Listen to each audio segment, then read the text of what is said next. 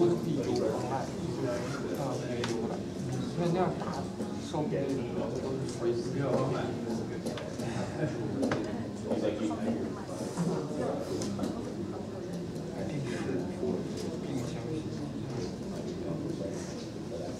更合适的电视广播大会。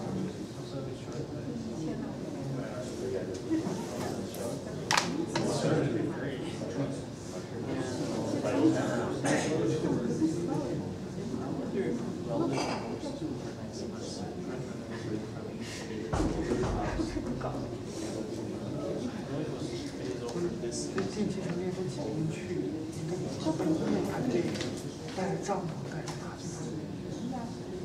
没有朋友去谈了这种。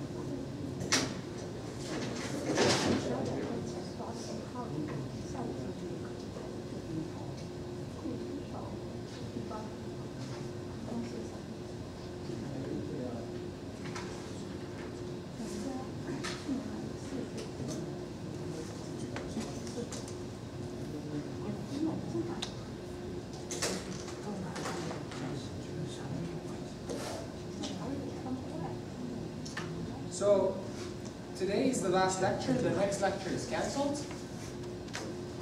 If you have any questions, if you want me to go over anything, you're welcome to set up an appointment for next Wednesday or before then. You can come to my office if you have any questions about any of the materials that we covered so far.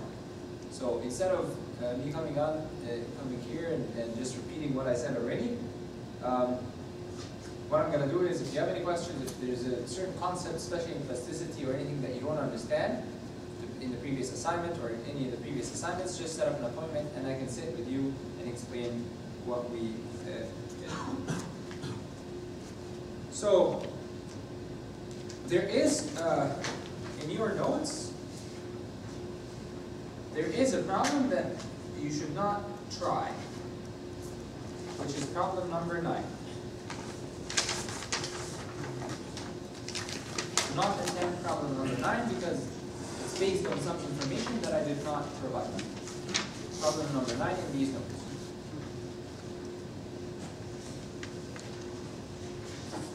So let's remember what we did. So in plasticity, what we said is from the stress versus the plastic strain, we predict the following. As if I plot sigma 1, sigma 2, sigma 3, if I look at a three-dimensional space made out of the three principal stress components, the yield stress in any direction is given by this value.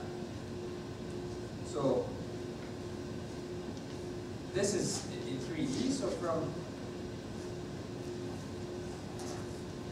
the material will yield once sigma 1 reaches this value, which is sigma yield, or when sigma 2 reaches this value, or when sigma 3 reaches this value. And so you get this cylinder, which is what we call the von Mises cylinder, or the yield surface.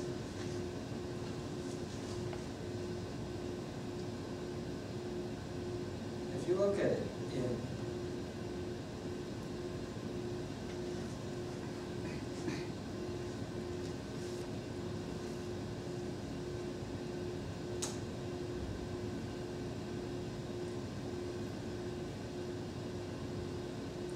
cylinder in the space. Any point inside means that the material has not yielded. The material will only yield once the stress state is on that surface. So what happens when the stress increases? If it's possible that the stress increases. It's only possible that the stress increases if the material can harden. And yes, the material can harden because the yield stress increases as I put more plastic strain. So as you put more plastic strain, you can see that the yield stress increases. And so, since this material is, of course, is history dependent, when you apply this particular plastic strain,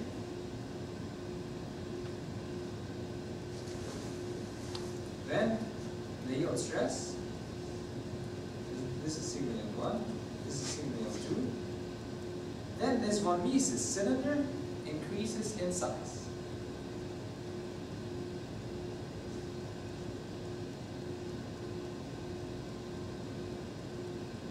So the yield stress, if I pull in direction 1, will be this much, from 0 to here. In the second direction will also be higher.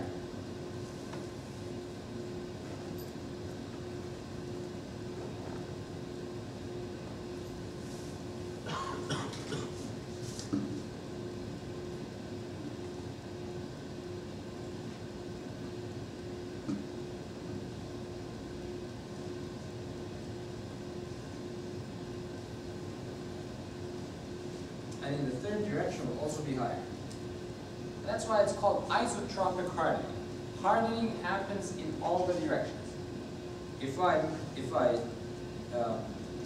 Let's explain this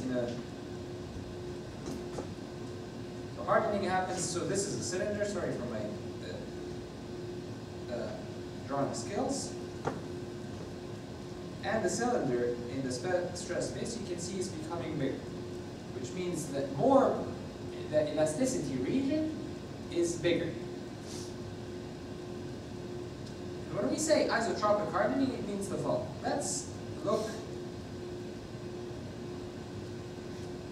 Let's take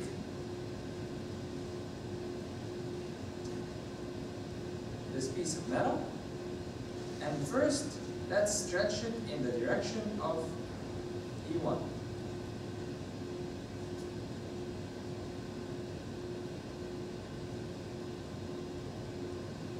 Then you'll get this response, let's say. Let's say this is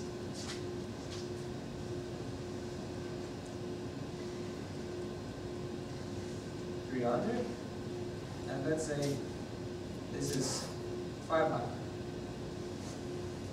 where this is sigma on 1, epsilon on 1. This is the true stress versus true strain. I just took that piece of metal and extended it. And after extending, I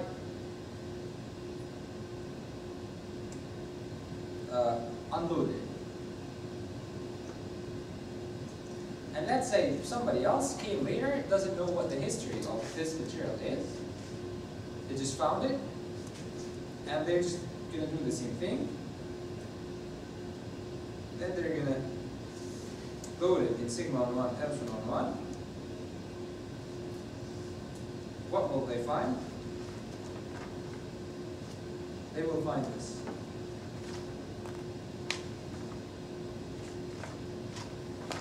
Where this is 500. They will find this, they will follow this portion of the curve. If another person comes, so It's the one on 0. So we have no, this is residual total strain. strain. Yes, if somebody doesn't know the history. Somebody doesn't know the history. If you look at a piece of metal, you don't know if it's developed plastic strain or not.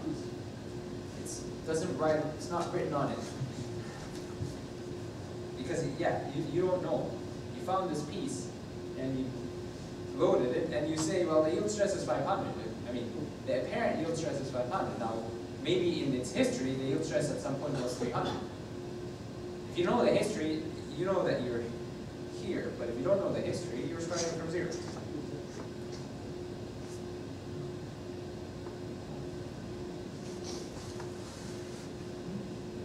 So this is not knowing the history.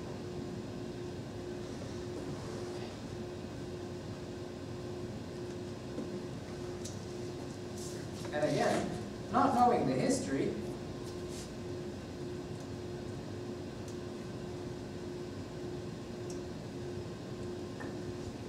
if you pull in the second direction, this we expect, or this model that we're using, the isotropic hardening model, will predict this as well. 500 will predict the same response.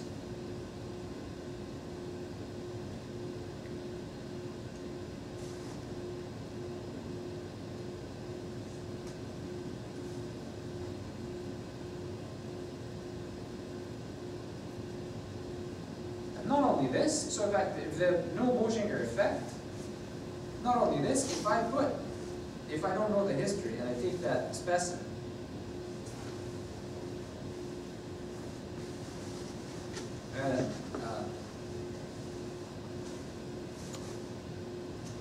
and I apply compression, and I make sure that as I'm applying compression, I'm not buckling the specimen, then I will also get a response that looks like this. And this is negative 500.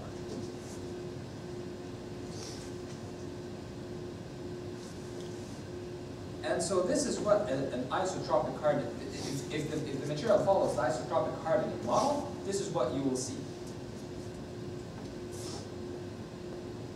But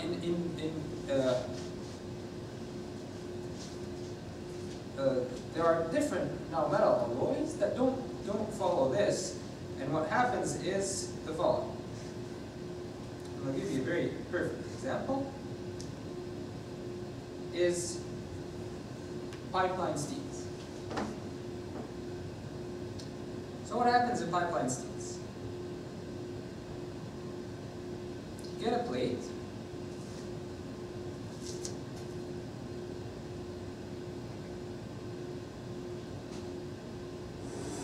and you make that plate into a cylinder.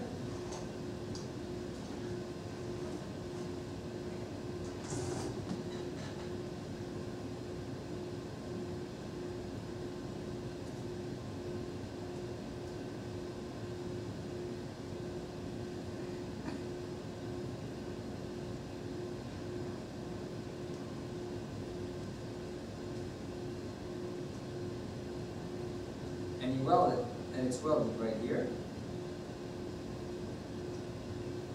So this is, first it's made into a U. This is the U process, this is the O process, and after making it into an O and welding it, then it's expanded. 2% plastic strain, let's say. This is arbitrary, but let's say 2% plastic strain. Every mill will decide on what plastic strain they put. And so this is the original pipe. And then after expansion, now they applied some plastic strain. And now it looks like this. So this is original. This is expanded.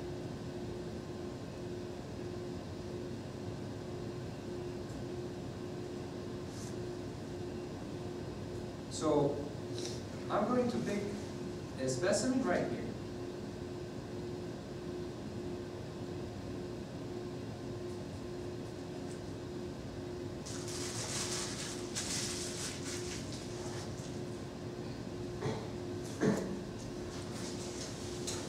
I'm going to call this E1, and this is E2.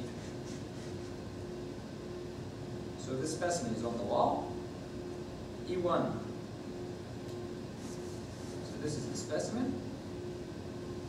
E1 is longitudinal direction.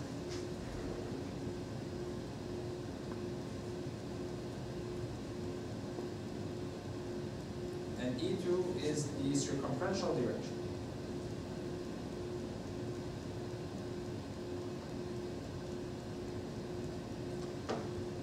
Now, if this is a material that follows the isotropic hardening model, the history will not make the behavior in any of the direction different. The behavior in any of these two directions will be the same, just function. Yes, it's function of the history, but the behavior, whether I pull in E1 or E2, should be the same. But what happens is that one of the directions, because this follows, these metals, usually high strength alloys, have Cauchy effects, you will find the behavior to have the following, you find the following behavior. If this is the stress versus the strain, one direction will look like this, and the other direction will look like this.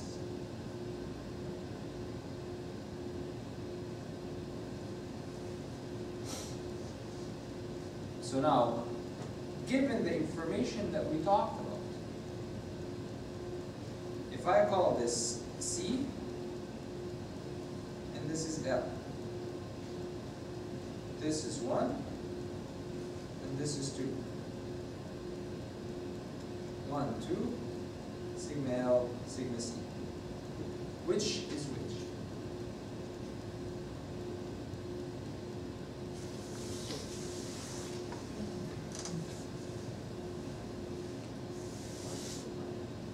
What's that?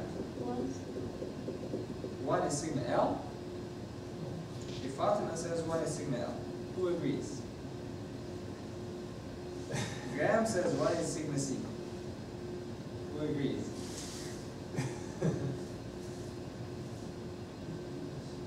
What's that? Yeah, 2 is sigma C. So if 1 is sigma L, then 2 is sigma C. And you agree with Fatima. Yeah. So Graham? No? So the length doesn't change when they expand it, based on the picture you drew at the top. If they expand it, the cross section gets bigger. Yes. So that should put in residual plastic strain in that direction. Yes. Which one is that direction? 1 or 2?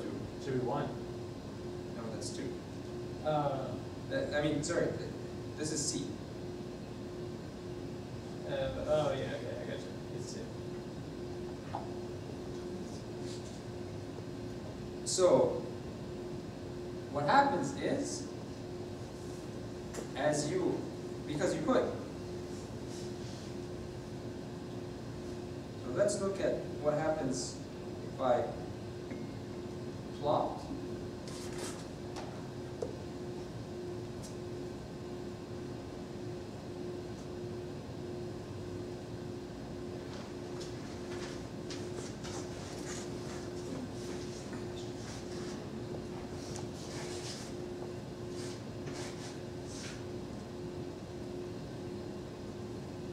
sigma 1, sigma 2, sigma 3, where sigma 1 is the longitudinal stress, sigma 2 is the circumferential stress. So let's see. Initially, we can assume that both had the same side. So if I go into this direction, I'm going to yield the same as if I go in this direction.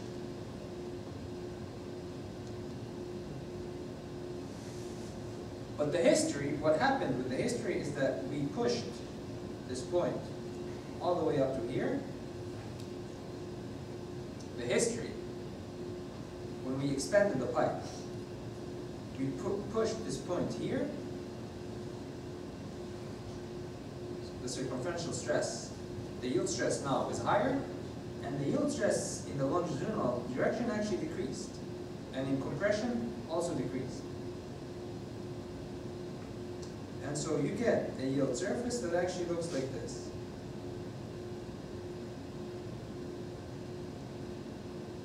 Again, this is a circle. What happens is the model that we can use assumes that that cylinder it stays a cylinder. Now, other models can predict that it's not a cylinder anymore. But the next simple model, after just assuming that I have a cylinder that increases in size, is to assume that the cylinder just moves. It's so that it shifts towards one direction or the other direction according to the stress. Now, this is just a slight addition, or a slight adding a slight complexity to the previous model without adding too much complexity. Because adding too much complexity, I could assume that the yield surface would have a much more involved. I could assume the yield surface to have whatever form I want. But a simple assumption is to just say, okay, well, I've increased the yield here, then I decrease it in compression, and I decrease it in tension. And it turns out that this assumption predicts, has very good agreement with the experiments. Now, of course, the material does not know anything about a cylinder, does not know anything about any of these mathematical models. It's just, we assume a mathematical model, and it happens to fit most of the experiments, or have a good fit with the experiments.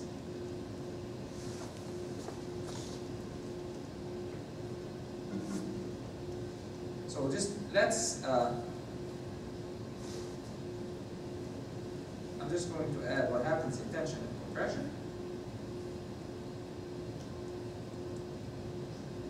Let's say sigma 1 versus epsilon 1. This is the initial response. Let's say you decide to unload here.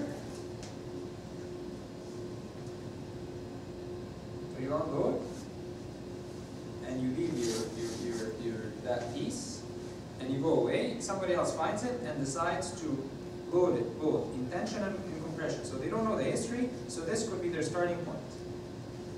They don't know the history, they're going to find that sigma on 1 has this behavior, and they're going to find the compression has this behavior. The yield in compression is much smaller.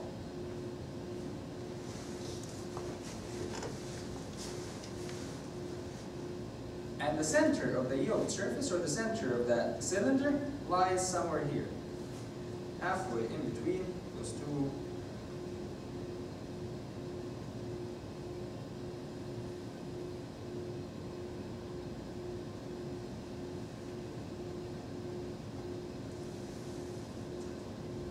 And so what we would be looking for in such a model, there are two things: the yield stress, and also the location of that center. Where is that center? Because that center will probably change.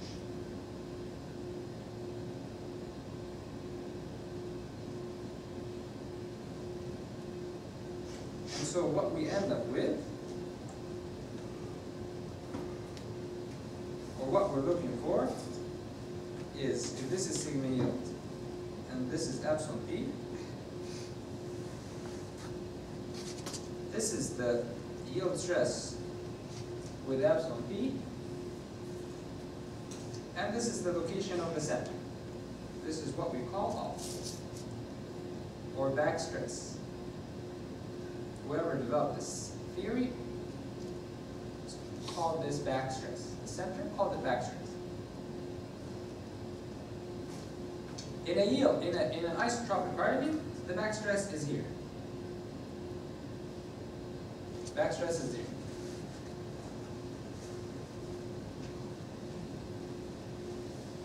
This value is called sigma yield alpha, which is size, or defines size of the yield surface.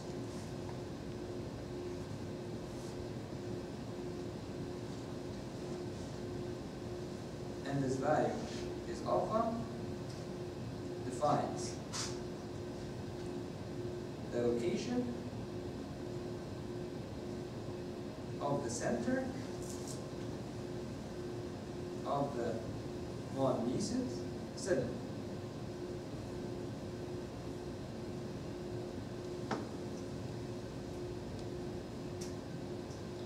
And this whole thing finds the yield stress in a uniaxial direction.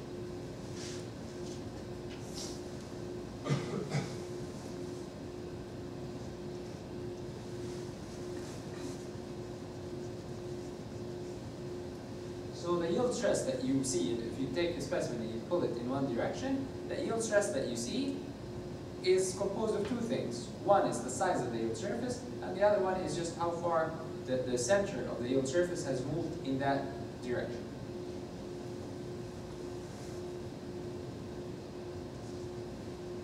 So there are different models that account for this isotropic particle. The first model looks at this, or tries to model this behavior.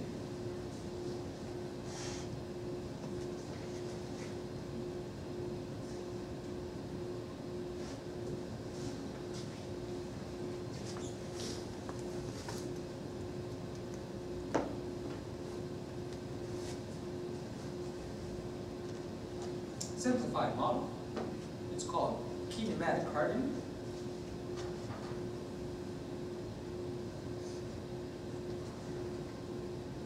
Or sorry, linear kinematic hardening with a constant size of the yield surface. This is sigma on 1, this is epsilon on 1. When I look at it in the space of sigma 1 versus of sigma 1 versus sigma 2 versus sigma 3,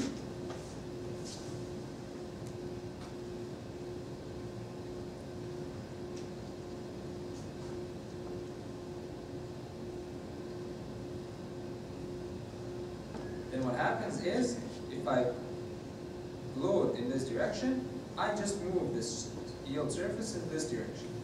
It keeps the same size. Then, let's say I unload again,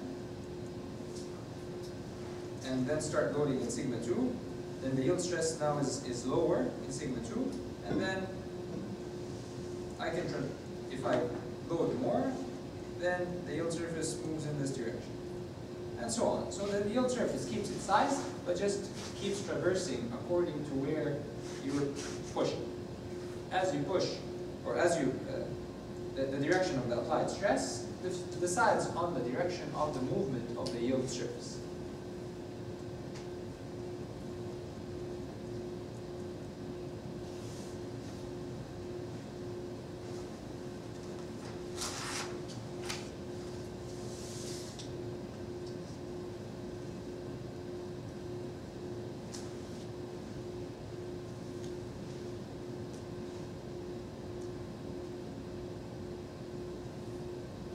The problem with this model, the problem with the linear model, it's called linear kinematic hardening model.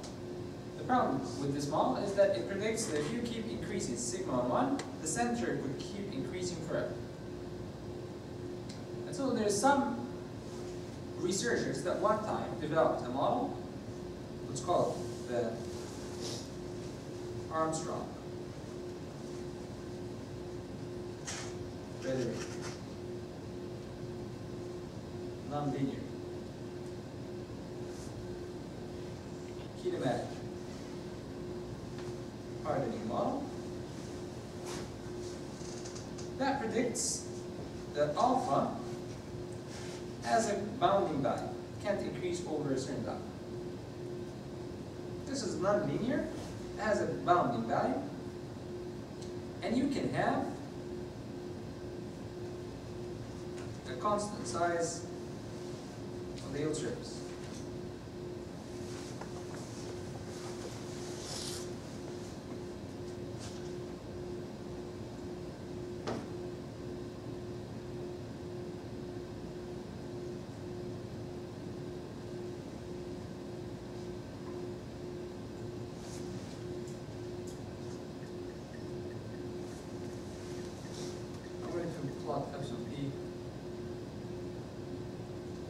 versus sigma yield. And so this will be the initial yield. I'm not going to plot any elastic strings, just the plastic strings.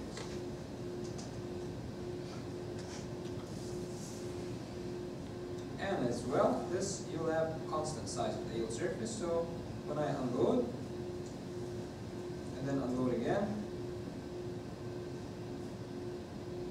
this will be the behavior in the uplift direction.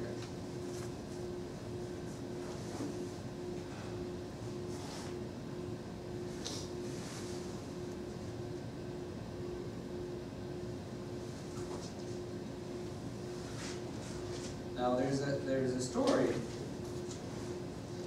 behind this Armstrong-Frederick law, which one of my graduate students discovered, is that they made this model a long time ago and stopped doing research in this area. They were hired by a consultant to do they were a consultant, they were hired to develop a model that would predict nonlinear kinematic particles, because the available model was this linear kinematic hardening model with a constant size that had the constant size of the yield surface. So they were hired to develop something else.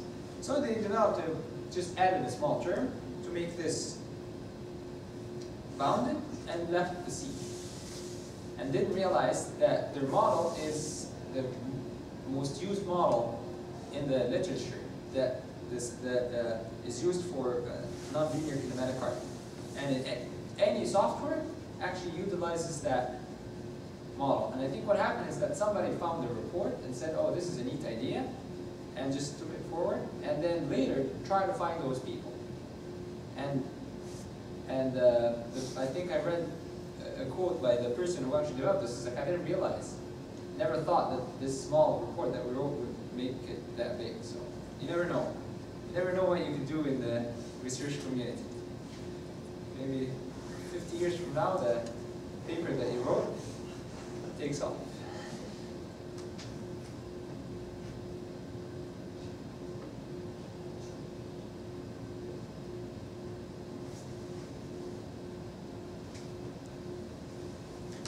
The different softwares also allow you to do the following. Different finite dimension analysis softwares, they give you this, which is alpha. This uses the Armstrong-Frederick law, which we will talk about in a second. And you can have, this is called a nonlinear isotropic, because this is the isotropic part, because that's the size of the yield surface. It defines the size of the yield surface. The isotropic part can be nonlinear and nonlinear kinematic part.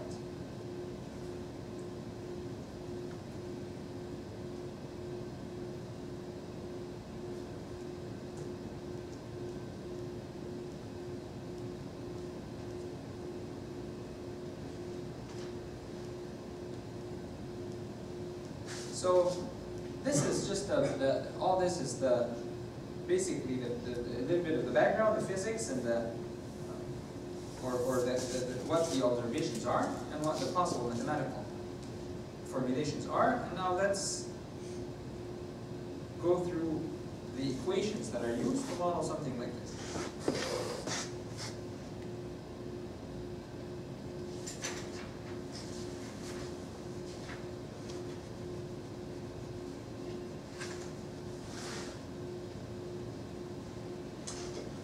First, I would like to model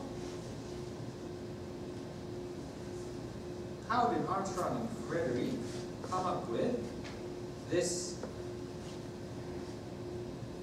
equation. Let's call this alpha.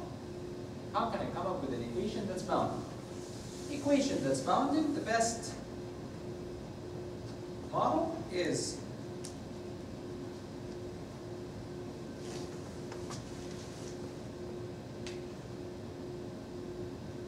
let's say this is T. I'm going to call this C over gamma. I'm going to put over here C over gamma multiplied by 1 minus a term that goes to 0 when epsilon p goes to infinity.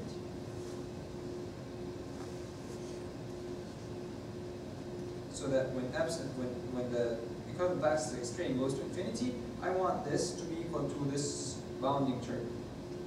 And what's the best thing that I can put here? The one thing that they found that, or that they introduced is this. E power negative gamma epsilon.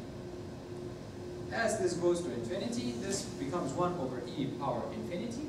1 over e power infinity is 0, so you end up with this term bounded.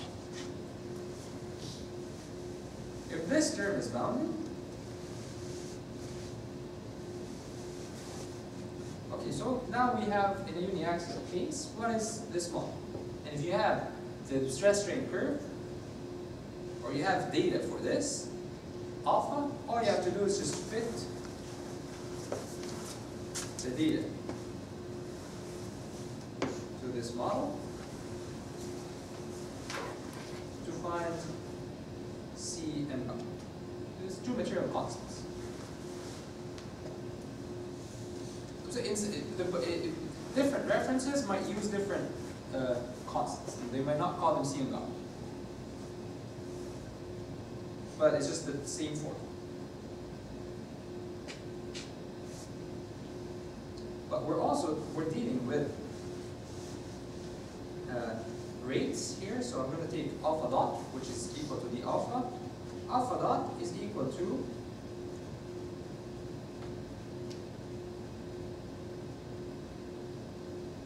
negative C over gamma, e power negative alpha epsilon p, multiplied by negative gamma epsilon p dot.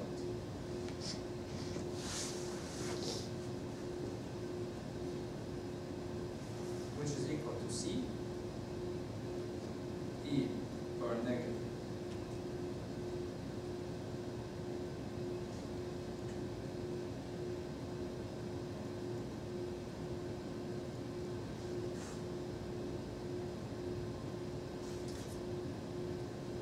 I'm going to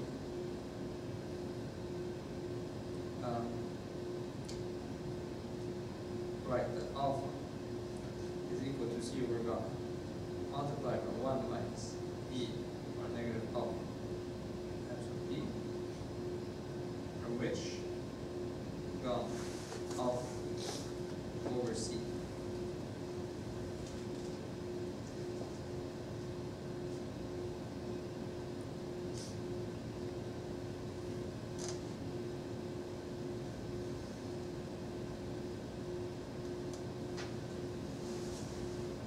So I can now replace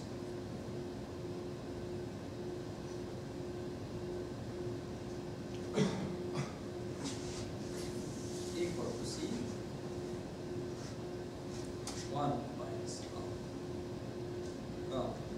alpha bar over C epsilon of P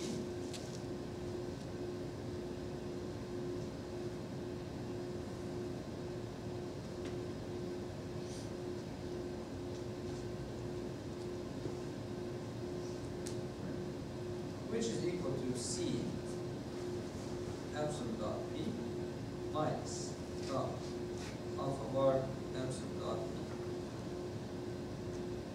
And from a uniaxial state, in a uniaxial state, epsilon P is equal to epsilon P, is equal to the plastic strain in the direction 1.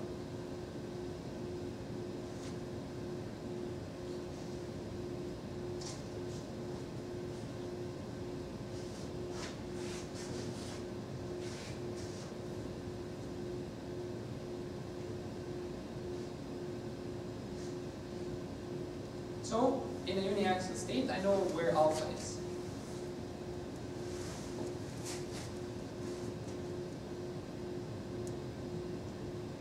So what about in a multi-axial state? So in a multi-axial state,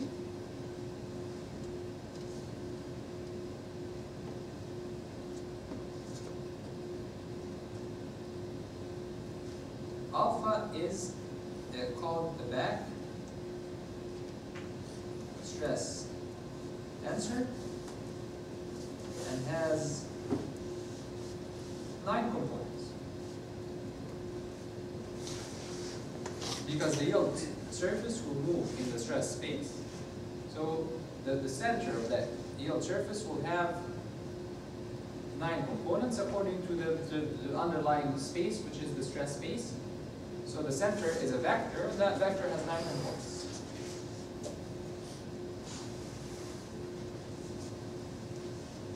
How does alpha change? So I want to know how alpha dot ij change, and the equation that works really well for the different experiments is alpha dot ij is equal to C over sigma yield alpha multiplied by sigma ij minus alpha ij minus gamma alpha ij multiplied by epsilon equivalent plastic strain loss, which, if you do it incrementally, is saying delta alpha j is equal to C over sigma yield alpha, sigma ij minus alpha ij minus gamma alpha ij, where C and gamma are material constants.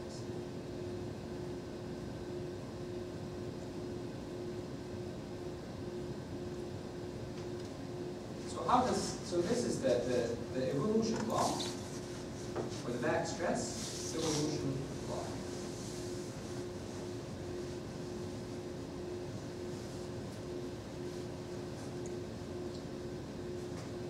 So what about the yield surface itself?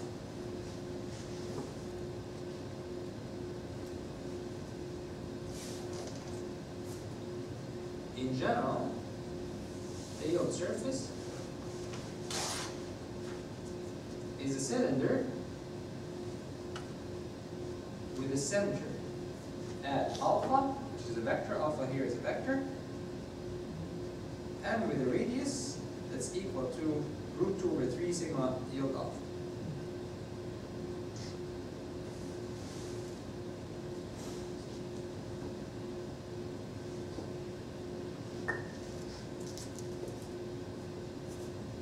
And so the yield surface then becomes sigma 1 means evaluated at sigma minus alpha minus sigma yield alpha is equal to 0. So this is the yield surface. Instead of the actual von Mises stress that you use, which is you put sigma on 1, sigma to 2, sigma 3, 3. Instead of sigma on 1, sigma to 2, sigma 3, 3, you put sigma on 1 minus alpha on 1, sigma to 2 minus alpha to 2, sigma 3, 3 minus alpha 3. So sigma von Mises evaluated at sigma minus alpha is equal to the following. Sigma on 1 minus alpha on 1. 2 on 1 minus Plus sigma to 2 minus alpha to 2 squared plus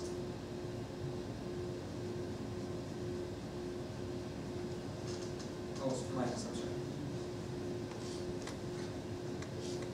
minus sigma 3, 3 minus alpha squared plus, and so on, plus 3 sigma 1, 2 minus alpha 1, 2 squared plus sigma 2, 1 minus alpha 2, 1 squared. And these are the same, so you can use the 6, but I'll just left it like that. sigma 1, 2 and sigma 2, 1 are the same, and in your equation you have 6 or 3 multiplied by sigma 1, 2 squared plus sigma 2, 1 squared.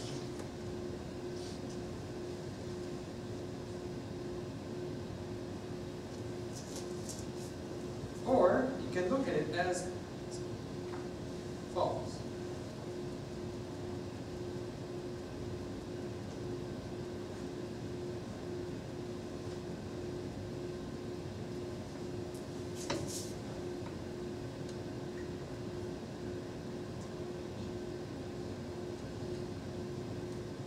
Instead of, because we know that the equation for the Maltese stress is basically 3 over 2 sigma ij, sigma j. Instead of using sigma j, you put sigma j minus alpha, but not the whole alpha, the deviatory part of the alpha. And these two equations are the same.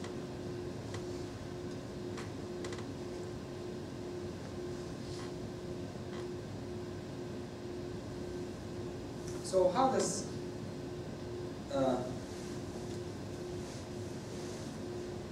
so what does this model predict? This model predicts the following.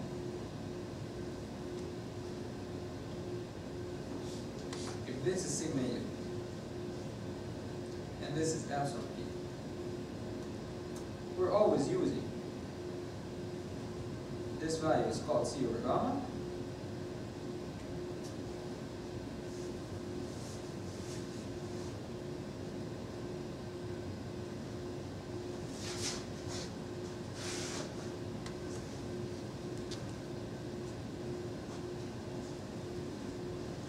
This is sigma max.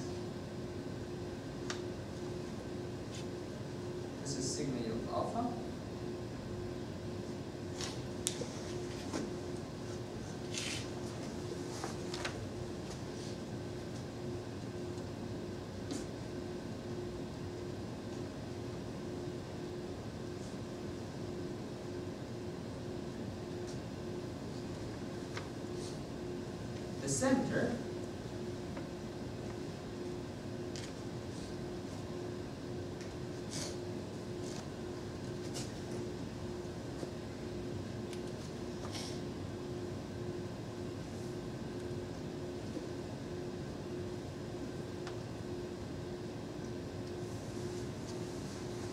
The center of the yield surface will be bounded by a cylinder with a radius root over 3 C over gamma.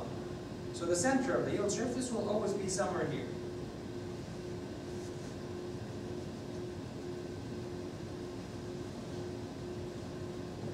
The radius of the circle, or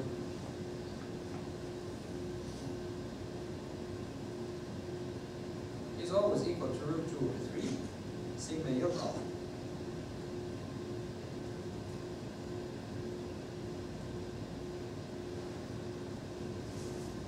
And the yield surface will never be higher than, its value will never be higher than root 2 over 3 sigma x.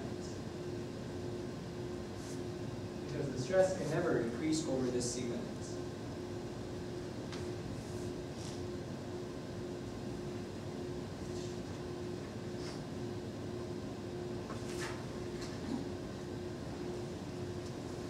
So let's revisit the main equations, or let's basically compare the equations that we developed last time and the equations that we developed here.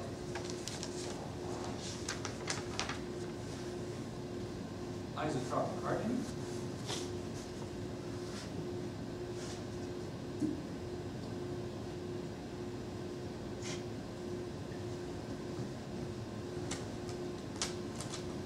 Let's say nonlinear isotropic hardening plus the kinematic that AF, I'm going to call Armstrong-Frederick nonlinear kinematic model.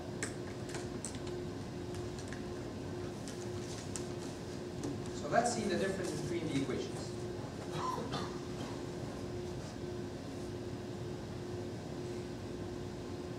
Yield surface. Sigma von Mises minus sigma yield is equal to 0.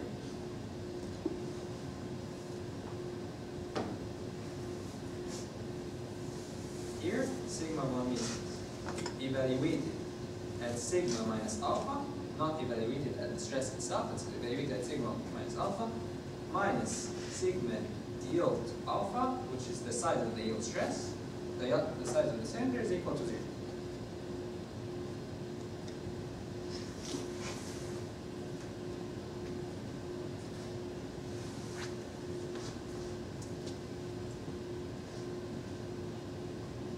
So yield surface. The next thing is the consistency condition.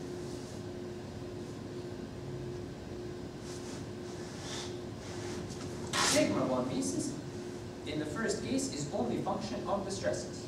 So sigma dot 1 means minus sigma yield dot is equal to 0. Sigma 1 means is equal to partial sigma 1 means by partial whatever its function in, it's only function of the stresses multiplied by sigma ij dot. So this is a summation minus sigma yield is only function of the plastic strain, so partial sigma yield by partial plastic strain, epsilon plastic strain dot.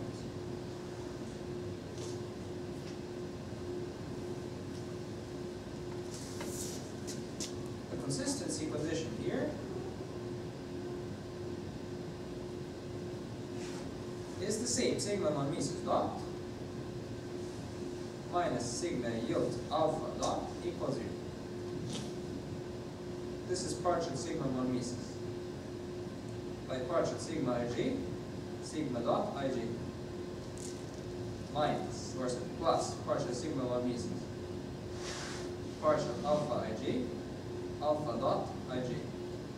Because sigma 1 means is function of the stresses and the back stress tensor components as well, minus partial sigma yield alpha by partial epsilon p, epsilon prime p dot equal to 0. What happens when I have a constant size of the yield surface? Which term goes to 0?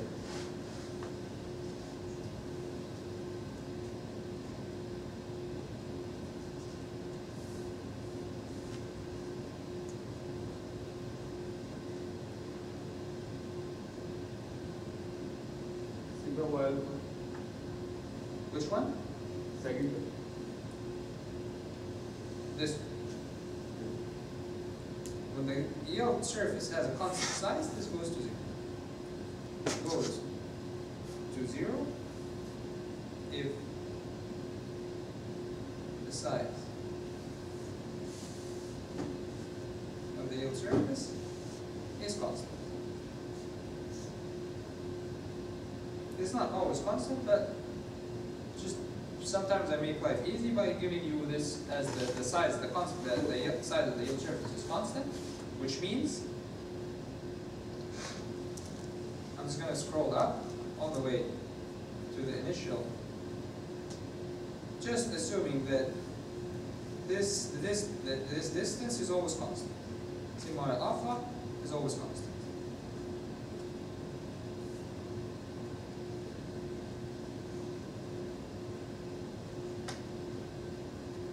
Which means that the yield surface, the cylinder, has the same size, it just moves.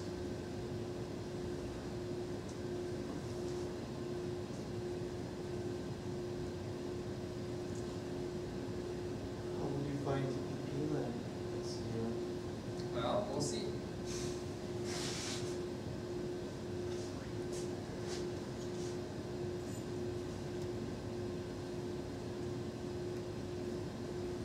So this is enough here, this is enough to find epsilon p.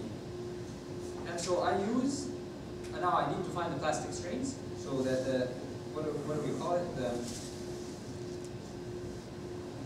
flow rule. Epsilon plastic ij is equal to partial f by partial sigma ij. Epsilon, so this is dot e, and partial f by partial sigma ij is equal to 3 over 2 Sij over sigma 1. this concludes this part, correct? Here, I'm still missing this and alpha dot, because if I have a stress that's increasing, I can put how much the stress is increasing, but I don't know how alpha dot is changing. So I have to use the back stress evolution law.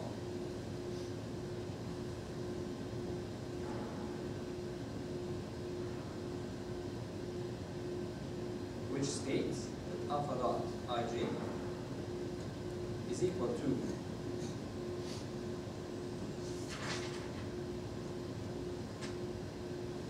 C over sigma yield alpha multiplied by sigma ij minus alpha ij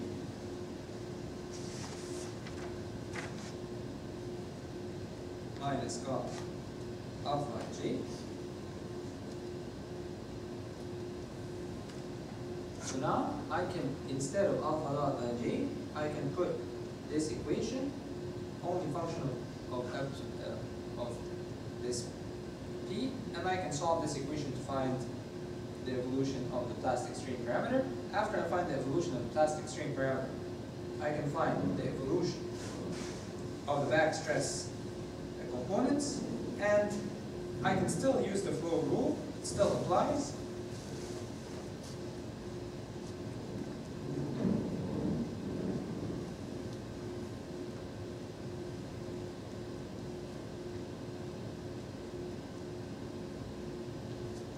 Which, now here partial f by partial sigma j, which will happen to be equal to negative partial f by partial alpha j. This is equal to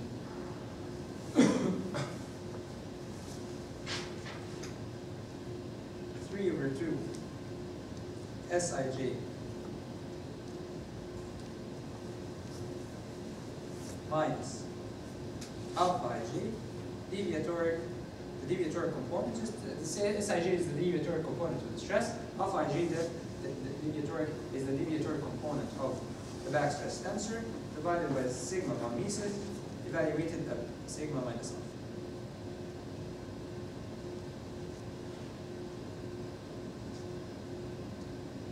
And so,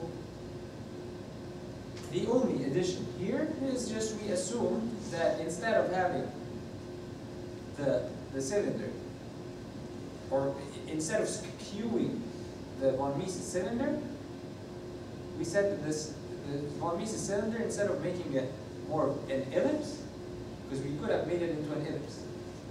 Instead of making it into an ellipse, we just made it into a cylinder that moves. And we defined an evolution law where its center is. And that evolution law is governed by the Armstrong-Frederick law that realized that most of the experiments fit to this model. Now, if you look into a plasticity book, you might find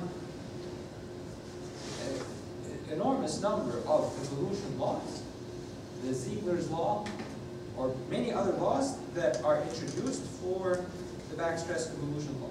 And the history, because to come up with this model, it was not just simply, oh, let's use this model and that's it. There was so many possibilities for this backstress evolution law.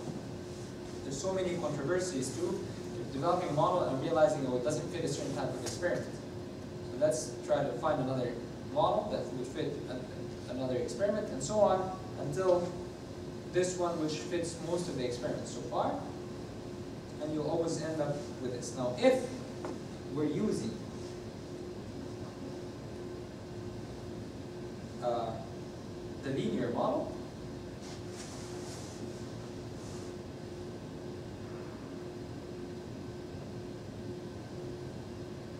so this is C over gamma.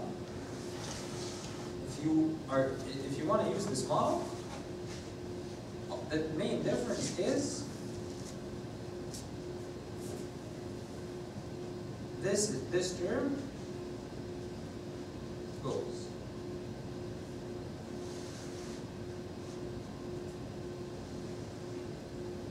Gamma equals 0 for the linear kinematic hardening law.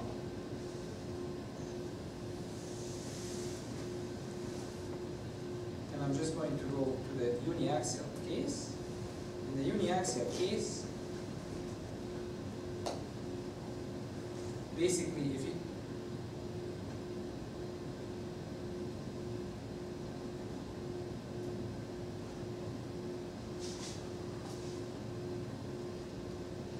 it's not very clear, but basically the slope would be equal to C.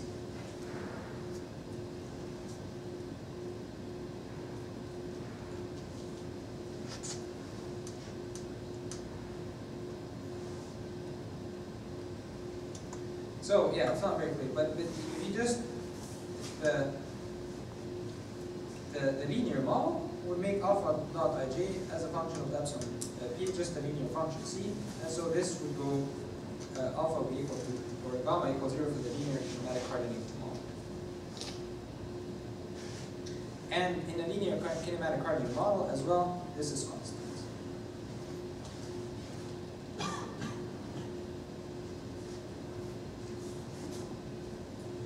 Let's make it clear.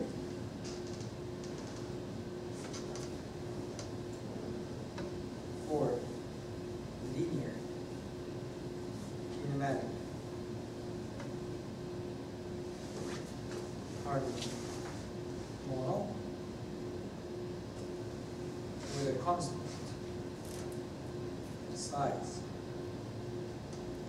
of the unit surface, we have gamma equals 0 and sigma y alpha equal to constant.